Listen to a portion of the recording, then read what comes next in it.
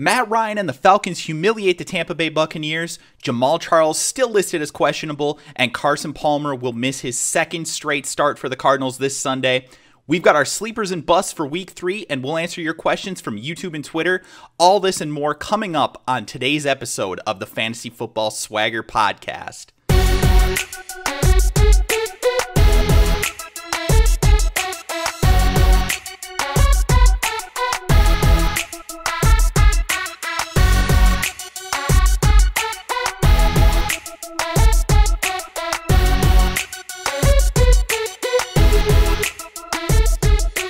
What's up, everybody? Welcome to the Fantasy Football Swagger Podcast. My name is Nick, also known as Kliquid, and I am joined as always by my partner in crime, Dustin, also known as Project KSL.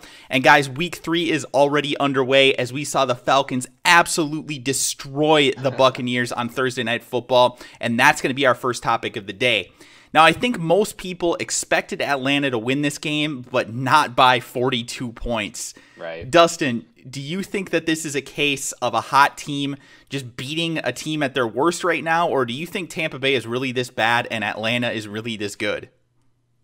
You know, I think it's somewhere right in the middle because, I mean, Tampa Bay was such a trendy pick in the offseason, you know, as the team that's going to improve playoffs maybe, but my God, they look bad just everywhere. That team looks so much worse than the talent level they have. And Atlanta still just has the shittiest defense ever. So, I mean, should be taken that seriously. They're pretty good. Tampa Bay's pretty bad, but I'm not crazy about either one of them. I think it was just a crazy game. Do you think that the loss of Gerald McCoy in that game played a big part, or do you think that this is kind of what we should kind of expect from Tampa Bay going forward? I mean, are they the type of defense that in this case this week, you pretty much could have started anybody on the Atlanta roster against the Buccaneers, including their defense. Are they the kind of defense that you now look at like the Jaguars or like the Raiders or one of those type of defenses where you're pretty much starting everybody when they play the Buccaneers? You know, I have such a hard time committing to that because when we talk about teams like the Raiders and the Jaguars, there's such a lack of defensive talent. True. Gerald McCoy is such a big player, but that defense still has so many talented players. You think eventually the talent level shines through a little bit so that they're not just a doormat for everybody. But I mean, right now, next week, depending on who the matchup is, I'm probably playing most players I have against them. Yeah, I think I kind of am too. It's an interesting situation too because I think that the fact that they have been so inept on offense actually plays into their defense being worse. Oh yeah, they're way gassed. I mean, they end up having to be on the field so much more than they otherwise would be. And I mean, for example, Atlanta hadn't recorded a sack through their first 2 games. Right. Yeah. And they got 3 on Thursday, and they were just causing problems in the backfield the entire game. They injured Josh McCown, and it's just one of those things where they just look absolutely horrible. The addition of Logan Mankins just apparently it hasn't helped them. And he's been hurt. Yeah. Yeah. You look at these type of situations though where, you know, they try to make updates to their team and it just hasn't worked out. I mean, Josh McCown, I think that experiment at this point is pretty much already over with. Wouldn't you agree? Yeah, I mean, the one thing is you look for, if it's just a 1-year thing and next year, you know, they get Marcus Mariota or whatever the top quarterback is, if they're that bad enough, it's like, who really cares, you know? But for the time being, damn, it looks like a bad choice. That whole team just looks like a nightmare. You're going to immediately question, is Lovie Smith the guy to do this? Yeah. I mean, he was fired in Chicago, went down there, and real hit or miss in Chicago too. Good seasons, bad seasons. Yeah, exactly. But the thing is, though, is that he was always known for putting together good defenses. Oh yeah, every year. Yeah. And what did they do this offseason? They spent every single draft pick on offense. Yeah. They made only really upgrades offensively as far as, you know, bringing in new talent and they brought in Werner. They brought in Michael did, Johnson. but they lost Revis. Yeah, but fuck Darrell Revis. No, but you have to realize what I'm saying though here. I mean, you have to assume Altron Werner is a downgrade from Darrell Revis. Sure, but I think Michael Johnson adding pressure could probably counteract that to some extent. Michael Johnson's a complete bust too for them, but I think that's fair enough. But my point is though, there was definitely a significant stance for them to look toward offense, and I mean, it just hasn't worked out for him. Josh McCown looks absolutely incompetent at this point, and I mean, he's going to be replaced by Mike Glennon. It doesn't sound like he's going to play at least this weekend. But Yeah. you look at it, and he was paid. He was basically paid as a high-level backup quarterback, and he's given them high-level backup quarterback numbers. I mean, you don't. That's generous. I mean, yeah, it is. But you get what I'm saying, though. I mean, I don't think he's a top 32 quarterback in the NFL. In the NFL really now? I mean, yeah, no. I guess you're getting down to it if you really want to take Josh McCown or Geno for week 3 or week 4, or EJ Manuel or some ass clown like that. I mean, the thing is about Geno is I see more upside. Like, I don't love Geno Smith right now, and I mean, you could probably make a case for Josh McCown being better at this exact moment. But yeah, we're talking about the future. It's a different argument. I just mean for week 4, who would you rather have? I mean, you're getting down to it with the shittiest QBs in the NFL. Exactly, and I mean that's the thing is everybody was so excited that they brought in Josh McCown, and oh man, he's gonna. And I was too. I fell for it a little bit. I mean, obviously I wasn't expecting. They tried to replicate the Chicago offense. Exactly. They drafted Mike Evans. They had the twin tower receivers. They drafted ASJ, to be the big tight end. And it's just fallen on their face. It's just been terrible. Yep, and Doug Martin has not been Matt Forte. Yeah, exactly. Yeah, that's a pretty big difference too. Yeah, so I mean, we've got a very big difference here in what he had in Chicago versus what he has here in Tampa Bay. But and coaching staff wise, I think is the big thing. I mean, at this point, I think we're looking at the Chicago offense and how productive they've been. Mark Trestman is. Yeah, and just it's been a very, very impressive thing with their coaching staff. I think they've turned it around offensively. Defensively, Chicago still has a long way to go, but they're still terrible. The people that were calling for Jay Cutler to be removed from the starting role for Josh McCown, I think have a little bit of egg on their faces right now because he looks freaking terrible down in Tampa Bay. So. With that being said, let's move on to our next topic, which is another injury situation, and that is Jamal Charles, who is listed currently as questionable. Now, Jamal Charles, obviously top 3 pick in just about every single fantasy draft this season. He was the number 1 overall player as far as, or I guess I should say number 1 running back last year, number 1 non-quarterback last year in fantasy. And he has been really, really bad thus far. We've seen really not much fantasy production from him whatsoever in this Kansas City offense. They have looked absolutely horrible. And the thing is that Jamal Charles now, with that injury, he is even lower. He's even being lowered even more. And he practiced on Friday, so I do think people are expecting him to play. But the really unfortunate thing... Yeah, and the real question right now is, and then I guess the unfortunate thing for fantasy owners is that if he plays, you pretty much have to start him, even if he might be splitting carries. I mean, do you? I think you do just because of the potential upside, and we've seen this type of situation before where it's like, oh, he's questionable. Brandon Marshall, for example, this past week, he's questionable, and then all of a sudden he comes out and just tears it the F up. So, I mean, the unfortunate thing is that the injury situations in the NFL, the injury reports are such a joke. We really don't get much of an indication based on what the players are going to end up doing this weekend. Yeah. So I think if Jamal Charles does play, obviously you have to have him in your lineup, in my opinion. But if he does play, Dustin, is Niall Davis worth still playing as a flex? No, because I mean, in my opinion, I think that they're both playing the shit show. Because I think if Jamal Charles is questionable, they're probably going to mix him in to where I don't know if it'll necessarily be a 50-50, but I think it'll be way more towards the 40, 70-30. Yeah, and when any of those type of situations, like, no, I definitely don't want the secondary back. Jamal Charles is the best player on that offense, and it's not even remotely close. So if he's ready to go, they're going to get the ball in his hands. Very true. And the one silver lining of that is at least when he got hurt in the Denver game, he wasn't even walking back to the locker room with a limp, which is why I'm surprised he didn't come back into that game. Yep. So he might be better than people think. Who knows? Very true. We'll definitely have to pay close attention to that one. Now, if Jamal Charles doesn't play this Sunday, I believe that Niall Davis moves up into being a borderline top 10 running back this week. Yeah, he's a top 10 play for me if Jamal Charles doesn't play. So, I mean, that's something to pay real close attention to on Sunday. I believe they're a late afternoon game, a 3 o'clock game for us Central Standard Time folks. So, I believe so. I mean, they're in Miami. I believe they're a 3 o'clock game. Are they? Yeah. But either way, we need to make sure that we pay attention to that on Sunday. Get all the information that you can. We talked about this before. The one nice thing about Andy Reid, and we don't have a lot of nice things to say about Andy Reid, either of us, but fuck Andy Reid. But I think that Andy Reid is good in one aspect, which is that I don't really think he's the kind of coach that lies. No, I'm just kidding. I don't think he lies about his injury report situation as much as other coaches do. Yeah. So take that for what it's worth. Don't, obviously take it to the bank or anything, but, consider the fact that if he says that Jamal Charles is likely going to play, he's probably going to play. So that being said, the next person on our list that we wanted to talk about, Carson Palmer. And this one kind of caught us off guard this past week because Carson Palmer looked like he was probably going to start. I mean, there really wasn't that much of a worry that he was going to start. But then Sunday came along and he wasn't out there. It was Drew Stanton. Right. And Drew Stanton looked meh, man. Like, he looked like... He got the ball to Larry Fitzgerald. Yeah, that's the one positive. Fitzgerald, I like that. Yeah, that's the one positive because Carson Palmer, targeted Larry Fitzgerald twice, 3 times maybe in week 1. Right. And it seemed like Drew Stanton was definitely locked in on throwing the ball to Larry Fitzgerald. So we do like that aspect of things, but overall, obviously, this offense takes a step back with Drew Stanton being on the field.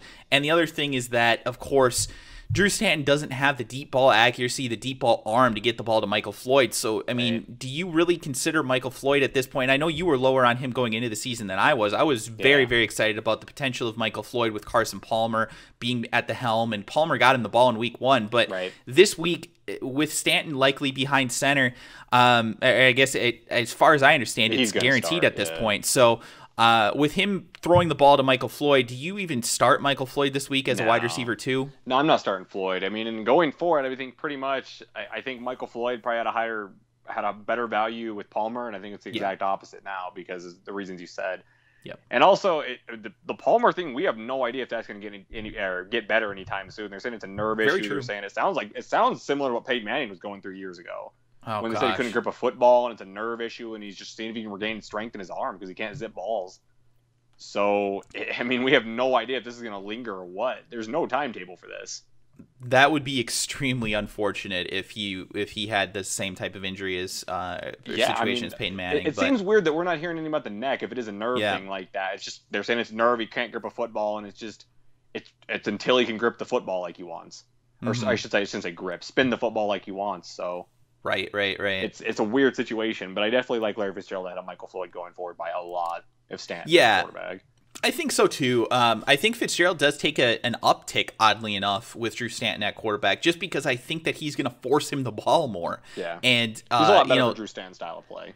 Yeah, and Drew Stanton, I'm not talking about as a fantasy starter by any means, but I think that Larry Fitzgerald himself does take a slight uptick in terms of his overall fantasy value going forward, at least for a little bit of the foreseeable future, maybe the next couple of weeks here until Palmer does potentially get back on the field. Yep. So now, guys, let's talk about your questions. And remember, if you guys have questions, make sure you tweet them to us either at Kliquid TV or at Project KSL, or of course, you can leave them in the comments section below. We do like to grab those questions and answer them for you guys each episode. We like to answer maybe a couple questions. Today, we have quite a few, so let's get right into them. The first question that I have comes from Mr. James the Gamer on YouTube, and he says, "Thank you. By the way, I picked up Julian Edelman, and he's done amazing." Yeah, Julian Edelman, that's one of the guys we loved going into the season for PPR especially. And he wants to know who he should start between Jeremy Maclin or Emmanuel Sanders this weekend. Sanders at Seattle. That's the big one, of course. Yeah. So, Dustin, you are a Broncos fan. I'm sure that you're going to go with Emmanuel Sanders here, aren't you? No, I'm starting Jeremy Maclin. The thing you're not your boy ES10, no. I know he's my new favorite player, but the only Broncos I'm starting this week is Julius Thomas, Demaryius Thomas, Peyton Manning. I'm not starting Monty Ball. You crazy. If I have other options, I'm not starting Monty Ball. I'm just not. Monty Balls looks like ass, despite whatever his fantasy numbers has told you. So Monty Ball's not a top 24 running back this week?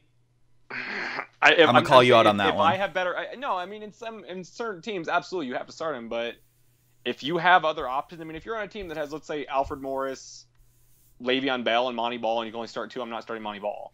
Okay, fair. It depends on your options, obviously. Or Jeremy Hill, I'd probably start over Monty Ball this week, but okay. But again, Jeremy Maclin, he tore up Washington the last time he played them, which was obviously a year ago now. Yeah, quite a while ago at this point. Yeah, but he tore him up, and I think that he's established himself as the number 1 receiver there. Washington's defense is still pretty bad, and I think that it could turn into a shootout, that kind of game, which I think is better value for Maclin. I don't think no matter what happens in Seattle, it's going to be a high-scoring game.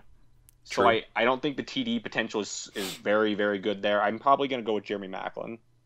Yeah, I think I agree this week. I don't like Washington's defense. They've been atrocious at stopping the pass for years.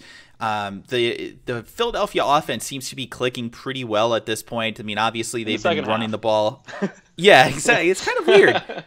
But, yeah, I mean, overall, though, at the end of the day, they've been able to produce. Jeremy Maclin only has 4 catches in each of his first 2 games, which I think is a little bit concerning when we're talking about the first game, though. I think he had 11, 12 targets in the first. That's the thing, is he has 22 targets in his first 2 games, and he's only caught 8 of them. So I think that the potential is there for him to increase, and it's not like he's been dropping passes either, at least not that I can recall. So I'm not too worried about that. I think that he and Foles will get better in terms of connection, and I do think that he has a higher potential upside this week than Emmanuel Sanders. Yeah, much higher upside for this week. Yeah, exactly. I still way prefer Emmanuel Sanders, but agreed. This week, Agreed. Yeah, it's a favorable matchup for Jeremy Maclin and a super tough matchup for Emmanuel Sanders. The worst matchup Sanders will have the whole year. So exactly. So good question here. It's a tough one, but I think that you got to go with Jeremy Maclin this week. Yep, I agree. So next question comes from Colton Fruling. Sorry if I mispronounced that. And what he wants to know is he needs one running back out of these guys, I'm assuming, and because he didn't say if it's PPR or not, we're gonna assume it's standard scoring. So his running back options are Stephen Ridley, Niall Davis, Kyrie Robinson, Lamar Miller, or Pierre Thomas. Dustin, who do you have this week between these guys? If Jamal Charles is out and he's not playing, I'm starting Niall Davis 1. If Jamal Charles plays, then I'm starting Kyrie Robinson. Because I really like their matchup. They're going to be in the Dome. Drew Brees hasn't looked that good in the first 2 weeks, for his standards anyways. Yeah. They're 0-2. They're going to have something to prove. Minnesota's not a very good team. They just got dicked by a bad Patriots offense. I really think Kyrie Robinson's a good back. I do. I think he's a talented back. And I think they're going to get up on them. They're going to run the ball. I could easily see 1 or 2 TDs for Kyrie Robinson. But the bigger thing, I think there's a very, very small chance that he actually has a terrible game. And it's like, damn, I lost because of Kyrie Robinson. I'm definitely starting him. Yeah, it'll be interesting to see because this is the first game that we're going to see the New Orleans offense without Mark Ingram. And I know that sounds like really odd because like who gives a shit about Mark Ingram before this year? Oh yeah, he's been a big part of that offense so far. Exactly. He has just been an absolute monster in that offense. So I mean, to me, it'll be very interesting to see what they do with Kyrie Robinson. I don't expect Kyrie Robinson to get the same number of total touches that Mark Ingram did. I'll be completely honest with you. I'm not quite as high on Kyrie Robinson as Dustin is. I do still think he's startable this week. I think that he's a player that you should definitely look at. The guy that I'm looking at, of course, we both agree on this one. If Jamal Charles doesn't play, this is a no-brainer. You go with Niall Davis. But if he does play, you've got to, first of all, you have a plethora of good options here. I think every single one of these players, Stephen Ridley, Niall Davis, Kyrie Robinson, Lamar Miller, and Pierre Thomas, they all have their reasons that you would consider playing them, whether it be that they're in a situation where they're now the one guy, or those are your backs. Yeah, or favorable options. I mean, this is really not that bad. All these guys, like I said, have some sort of positive about them. I'm going to go with Stephen Ridley, and I know that sounds crazy because I hate Stephen Ridley most weeks, but Oakland's a good matchup. I mean, yes, similar situation to last week where they were against the Vikings. The Patriots whipped the shit out of the Vikings. I expect them to whip the shit out of the Raiders, and I just don't see any situation where Stephen Ridley doesn't touch the ball probably 15 times this week, running the football over and over and over again. They're going to be up significantly in this one, and I actually like Stephen Ridley probably almost more than Shane Vereen this week, which is crazy because I'm super high on Shane Vereen. But Stephen Ridley is still the guy there as far as the goal line carries go, at least. So one thing to add to that too is everyone thinks about the fumbling of Stephen Ridley. He hasn't fumbled in a long time. Yeah. I mean, everyone thinks it's, oh man, he's fumbles all the time. He hasn't fumbled in a long time, and it's pretty clear Belichick at least thinks he's the best inside runner. So in those games they're grinding away, I definitely think Stephen Ridley's a higher candidate for touches than Shane Vereen. Yeah, and Stephen Ridley is, although we're not a big fan of him as far as personal talent level goes, just the opportunity this week. Moneyball New England, yeah, exactly, and so anytime we get an opportunity for touchdowns, we're going to go for touchdowns in standard scoring leagues. If this is PPR, I think that you can make a case for Pierre Thomas. Pierre. Yeah, just because he led the league in receptions at the running back position last year, so he always has that possibility of having just those monster games where he gets 8-9 catches and 70 yards. So I like that question, but let's move on to the next one where we have Raul, and I'm just going to butcher this last name. This is brutal. Pathapuram. Rahul Pathapuram.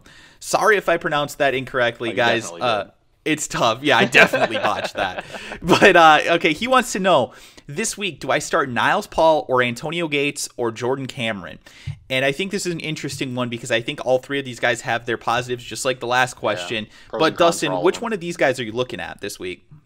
You know, I think you have to ride the hot hand in Antonio Gates because he's been so good the first 2 weeks, even though he has sort of a bad matchup in Buffalo, because Buffalo's defense is way better than anyone thinks. They are for the last couple of years. Yep. But again, I mean, if you disagree and you think that's going to be the reason, I mean, Niles Paul does face Philadelphia. Philadelphia still just has a terrible defense. Right. So I could totally see that. Jordan Cameron, I think, is on the end, is the lesser of the three, obviously. Even though you drafted him first. Yeah, exactly. Yeah. But I think for this week, I think Jordan Cameron's firmly the third option. I'm probably going Gates, but if you want to start Paul, I'm not saying, oh my God, no way. Agreed. So, let's see what Jordan Cameron does before we start putting him back in our fantasy lineups if we have another option. And this is something that I specifically talked about. If you were somebody that owned Jordan Cameron, I think that you had to target Niles Paul, because if you were in a situation where you were in, another one of your tight ends got injured, just because Niles Paul for the next few weeks here, I think will be a top 10 fantasy tight end. Yeah. So I do like him, but I agree with Dustin. Antonio Gates has been so hot. I mean, he's the number 2 tight end in fantasy football right now, only behind Jimmy Graham. So that's pretty good company to be in. I definitely like what I'm seeing out of Antonio Gates. He could slow down toward the end of the season, but for right now, he's in full health. He looks great. Philip Rivers is still throwing him the ball. Yeah, we love it. We love it. So I think Antonio Gates is my guy this week, and I'm not really thinking too hard about it. Mm-hmm. So next question we have from the NBA all the way, and he wants to know between 2 New York Jets for his flex position this week. Are we looking at Chris Johnson or Eric Decker? And Eric Decker's still questionable for this weekend, by the way, guys. Yeah, that's what I was going to say. I mean, if Decker's playing, then I'm starting Eric Decker, but I think most signs are that he's not going to play, so you're kind of defaulted into Chris Johnson starting. But if Decker is healthy, I'm playing Eric Decker over Chris Johnson. Yeah, agreed. It all comes down to Eric Decker's health this weekend. If he plays, you play him. If he doesn't play, we go with Chris Johnson. And, I don't think it's too much of a worry. I think that he has a much higher upside as well. Yeah, definitely. So, next question we have from FGCU Rack City, and he wants to know, which running backs do I start? He has a plethora of really good running backs here, and this is, I'm going to assume again it's standard scoring. He says he has 2 running backs that he can start and possibly a flex. Based on these guys that he has, I'm assuming that we're going to give him a flex as well, but here are his guys. He has Eddie Lacy, Alfred Morris, Rashad Jennings, Darren Sproles, and Niall Davis. So yeah, that's nice. Yeah, it's a great situation to be in. I mean, obviously, you've got your top 5 pick in Eddie Lacy. I think we both agree that as long as he's healthy, he has to be in your lineup at least at this point in the season. Alfred Morris is one of the leading runners in the league so far this year. Not a PPR guy, but I'm assuming, again, that this is not a PPR league. Good matchup this week, too. Great matchup against Philadelphia. Not a great run defense.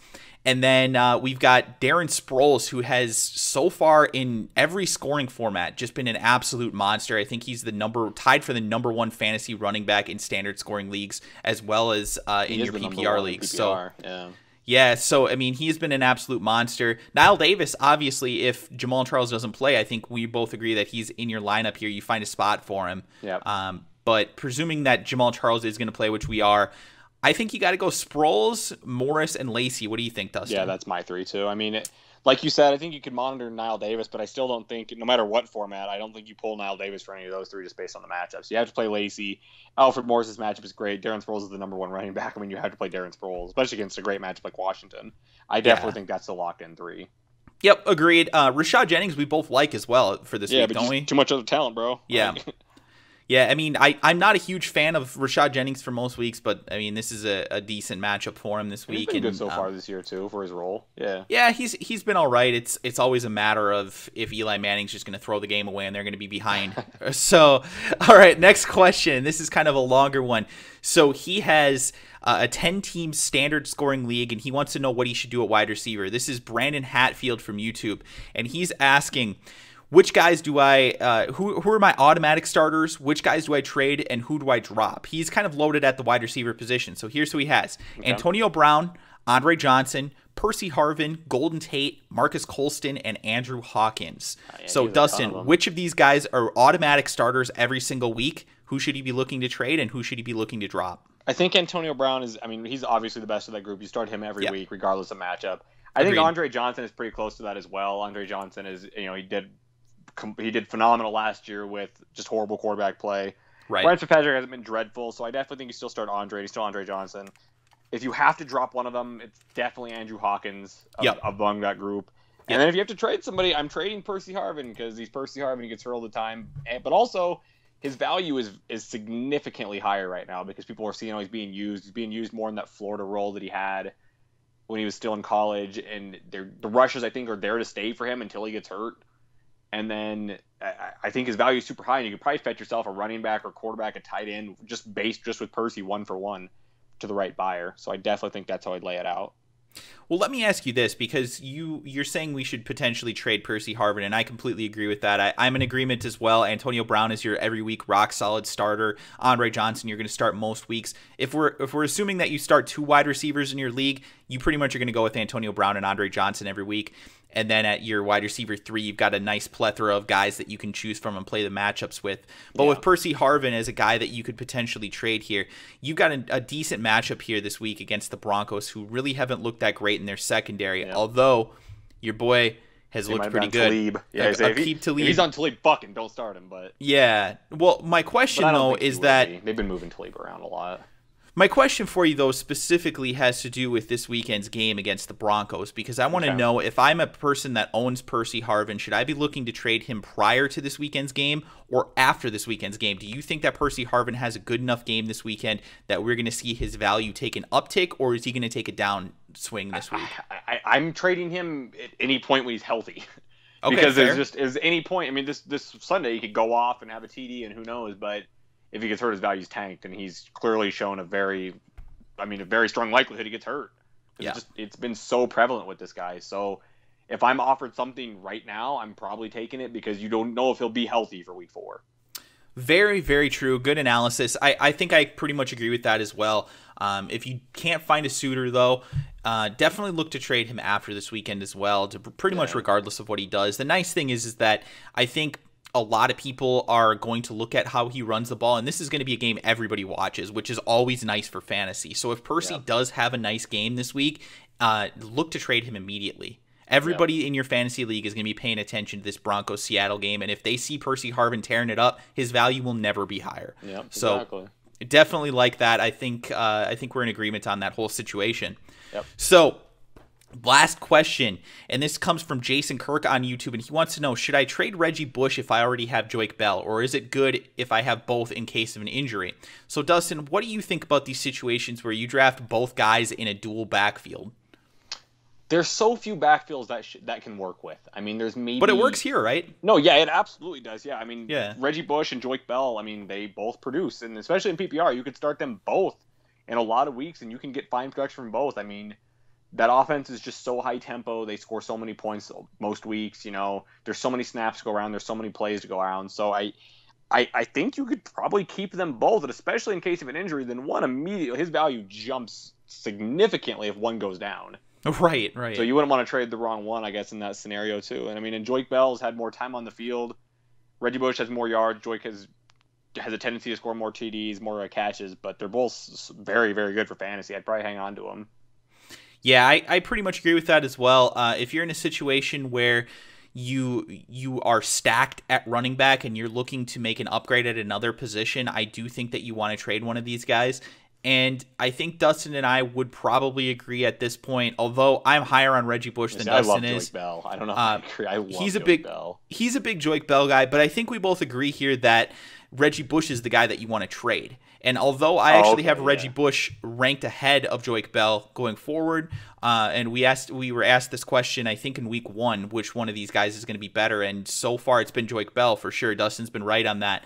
But I still believe in Reggie Bush. I still think that the talent level is significantly higher for Bush than it is for Joique Bell. But my point that I'm trying to make here is that Reggie Bush, I think, still has the perceived value of being higher than Joique Bell. So I like to trade both of these guys, or I like to trade him out of the two of these guys just because his value is perceived to be higher, so you can get more in return for him. Reggie Bush has a bit of an injury history too, so true, very true. That could happen too. Yeah, I'd hang on to Joique among the two if I had to trade one of them. Agreed. All right, so that pretty much does it for our questions this week. But if you guys have any questions for us, like I said, make sure that you tweet them to us either at Kliquid TV or at Project KSL, or make sure that you leave them in the comments section below.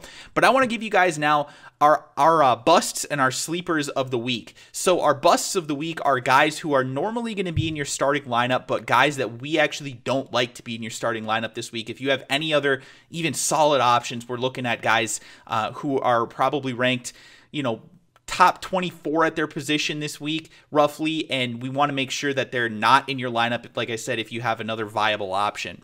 So my bust of the week this week is Andre Ellington, running back for the Arizona Cardinals, who is going to be up against the San Francisco 49ers, and he has been disappointing this far. He hasn't scored any touchdowns through 2 games, and I think a lot of people are just going to automatically see that the Jonathan Dwyer situation where he's suspended for the foreseeable future, and they're going to assume that Andre Ellington's going to step in and just get more of those goal line carries. Yeah. I don't think that's going to happen. Arian said completely something. He said that Parmeel's going to get the carries now around the goal line, so... Yeah, so, I mean, that's just an ugly situation. Obviously, we like Andre Ellington for PPR leagues, at least somewhat going forward. I think he's an RB2 going forward, but this week, it is a brutal situation. He's going to have Drew Stanton at quarterback. The defense is going to be keyed in on the run, and they just got done holding Matt Forte to 36 total yards in a game that the Bears won last week. I mean, the Bears won that game, and Matt Forte had 36 total yards, man. It's brutal. It's a brutal, brutal defense to try and run against. I think in a 12-team league, Andre Ellington is a borderline running back 2 at best, and I'm liking a lot of other guys this week. Guys like, Lamar Miller, I like better than Andre Ellington this week. I really do. I think that the potential is higher for him this week. He was so bad last year. Oh, yeah. Lamar Miller's brutal, but I'm just throwing out names of guys who I think are probably ranked around a similar spot, but I'm just not high on Andre Ellington this week. There are a ton of other guys who I think have a much higher upside. Stephen Ridley, for example, who is not normally a starter, I think has a much higher upside this week. So, Dustin, what do you think about that situation? Do you agree with me that Andre Ellington's not a great starter this week? And who is your bust of the week? Yeah, I mean, I'm definitely exploring other options because I don't think I'd want to start Andre Ellington this week. Pretty much for every reason you said. 49ers always have a good defense. Andre Ellington hasn't been that good. It's not like he's still hurt. We talked about this in one of the first ones we did. He's still probably nursing that foot, so who knows? My bust of the week is Steve Smith. Everyone's talking about Steve Smith, how much better he looks in Baltimore, all the targets going to him. He looks like Joe Flacco's go-to guy, yada, yada. The hype on him is unreal right now. And, he faces Cleveland. He's in Cleveland. Baltimore's been abysmal in the division on the road lately. And I think that generally in that matchup, Torrey Smith gets covered by Joe Hayden. But you have to think with the way Torrey Smith has basically been a non-factor for this season, you have to think he covers Steve Smith. And I think that'll effectively eliminate Steve Smith. I mean, Joe Hayden's better quarterback than Steve Smith is wide receiver. So I think that he's going to be in for a very minimal game. And, again, the hype's unreal with him, but I'm not playing him if I have other options. Yeah, it's definitely not a great matchup for Steve Smith. I don't really perceive him as being a top 24 wide receiver, an every week starter going forward, to be completely honest with you. I think he's kind of borderline on that level. Yeah, we've talked about it. Neither one of us is really that big on Steve Smith. Yeah, and I think right now... there are, though. I think right now, if you're in a situation where you own Steve Smith, you might not have a better opportunity to trade him. There might be somebody in your league who's seeing what's going on there, and they're just in love. They remember Steve Smith from 2009, and they think that they're going to get that guy again. And I just don't see it happening. Yeah. So, all right. So let's talk about our sleepers for the week. Dustin, you have a guy who you've been high on through the preseason, who's looked good in the regular season thus far. The guy looks like an absolute beast. Who do you got? I have Jeremy Hill. And, we talked about this for a while. I loved Jeremy Hill coming out of college. I thought he was a beast at LSU. I thought he was a really good fit going to the Bengals. They released Benjarvis Green-Ellis to give him the role there. He went off last week versus Atlanta. He's a really good matchup this week. He's home against Tennessee. The Titans just got absolutely ran over by Dallas. And I'm not necessarily down on Gio Bernard because of this, but I also think that Jeremy Hill, if you have him on your team and you're looking for a flex player, if you have one of these teams where Jamal Charles is already hurt or Adrian Peterson or whatever the case may be, I'm definitely starting Jeremy Hill this week. I expect him to have a very good week. Yeah, Jeremy Hill is definitely an underrated guy for this week because Cincinnati could end up running the ball 40 times in this game. Yeah, exactly. Seriously. They could run the same type of offense that the Cowboys did last week where, like you said, they just ran all over them. And they're better fit for it, too. Yeah, sick O-line, 2 good backs. Yep. Hand it off and go. Sick defense, too. Very, very nice situation for Jeremy Hill. He's one guy that I would say I start over Andre Ellington as well. Yeah. This week. Yeah, absolutely. Yeah, love the matchup. Definitely a good one for your fantasy lineups this week. Now, the guy that I'm going to be putting in here as my sleeper of the week is somebody who I don't know. It's kind of a tough thing because I don't know if he's necessarily considered a sleeper, but I still think a lot of people are sleeping on the fact that Ahmad Bradshaw for the Indianapolis Colts is straight up a better running back than Trent Richardson at this point in time. Yeah, it's not even close. And I mean, he was the number 2 guy, I guess I should say, on both of our waiver wire lists this week. Yep. But he still only owned in 62% of ESPN leagues. That is just blowing my mind. Anyone that's listening and he's available, go pick him up immediately. Drop whoever you need to drop. If you're in an 8-team league, I don't care if you're in an 8-team league, you need to own Ahmad Bradshaw right now. For anything. Yeah, pick him up. He is their guy for the foreseeable future, in my opinion. I know he didn't have as many carries as Trent Richardson this past week, but he actually was on the field for 15 more plays than Trent Richardson. He caught 2 touchdowns. He was their goal line guy. Used that in passing game a lot, too. Yeah. Yeah, so I personally believe that Ahmad Bradshaw is the much more productive of these two players. Indy's offense is good enough that they can give you a viable week-to-week fantasy starter at running back. It's just that Trent Richardson hasn't been that guy, and it sucks because both of us were pretty high on Trent Richardson coming out of college. The guy just looks like absolute shit at this point, though. He's an absolute bust. He looks just horrible. Now, this is an amazing matchup this week for Ahmad Bradshaw and the Colts as they go. They're going to be up against the Jaguars, and the Jaguars have been horrendous at stopping the run this year. Though. Yeah, they're changing their defense. Just changing the culture in Jacksonville. They looked good for about a half of football against the Eagles, and then they got ran over. They've allowed almost 300 yards of rushing in 2 games this year. Yeah. So I love Ahmad Bradshaw. I think he's an excellent RB2 this week and potentially an RB2 going forward. I think you got to start getting on it now. Hop on that bandwagon while you can before it gets too full for you. So that's going to do it for this week's Sleepers of the Week and our Busts of the Week. And that's actually going to do it for today's episode. So thank you guys so much for tuning in. We really do appreciate it. I hope you enjoyed it. I hope you learned something. If you did, make sure you press that like button below and also press the subscribe button so that you get that update when we do put out a new show.